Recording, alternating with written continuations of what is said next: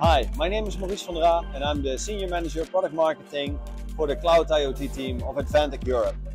Today we are displaying a smart city application where we are showing people counting in a smart city space. And we do that on the new AMD EPYC Embedded 9004 CPU platform that you can see right here. So it's a single socket, and from the acceleration point of view, we are running the AMD AI Edge accelerator cards inside this chassis. Now the whole package that you see here is also very suitable for equipment manufacturers. And why do I say that?